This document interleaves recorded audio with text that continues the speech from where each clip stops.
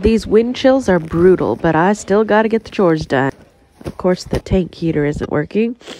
And these ladies locked themselves in a goat stall. Why did you lock your door?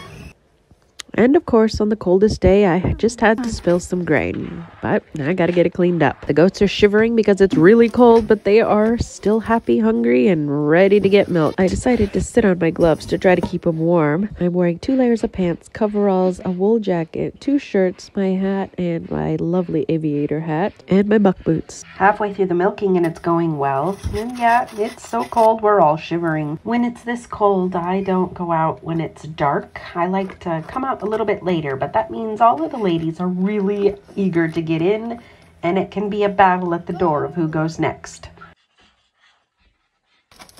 Movement is the only thing that'll keep you warm. Keep moving. When it's this cold, feed extra hay to all animals. It'll help keep them warm and open up the water.